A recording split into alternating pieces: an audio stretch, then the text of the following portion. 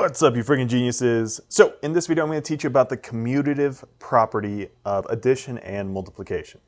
Now, the commutative property basically just says that when you add or multiply numbers together, whether they're positive or negative, you can switch them around, you can move them around, and you'll still get the same answer, okay?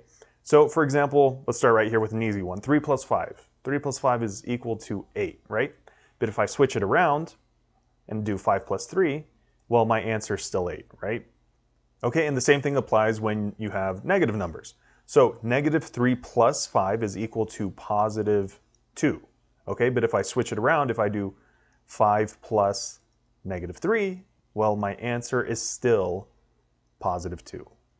Or here we have three different digits, right? I have 2 plus 6 plus 10, and that's equal to, let's see, 2 plus 6 is 8, and then 8 plus 10 is 18. All right, but if I switch this around, if I do 10 plus 2 plus 6, well, I still get the same answer, right? 10 plus 2 is 12, and then 12 plus 6 is 18, all right? So when you're adding numbers together, whether they're positive or negative, doesn't matter, you can move them around and it's not going to affect your answer, okay?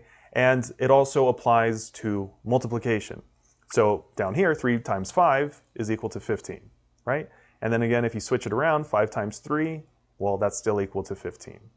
All right, and again, same thing with negative numbers. 2 times negative 4, well, a positive times a negative is a negative, and then 2 times 4 is equal to 8, right? So negative 8. And then again, if you switch it around, negative 4 times 2, well, you still get negative 8. Okay, and one more example that has 3 digits. So here we have 2 times 4 times 10. So solving for this, 2 times 4 is 8, and then 8 times 10 is 80, right? But again, if you switch it around, so if I did 10 times 2 times 4, well, 10 times 2 is 20, and then 20 times 4, again, is still 80, all right? And one thing I want to make clear is don't mix these up.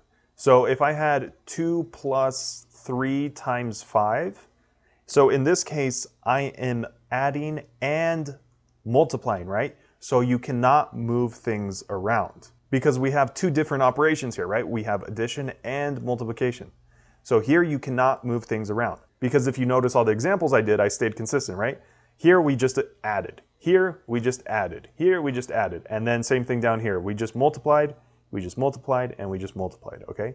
So don't mix them together, because if you mix them together and move stuff around, it will not work. You will get the wrong answer.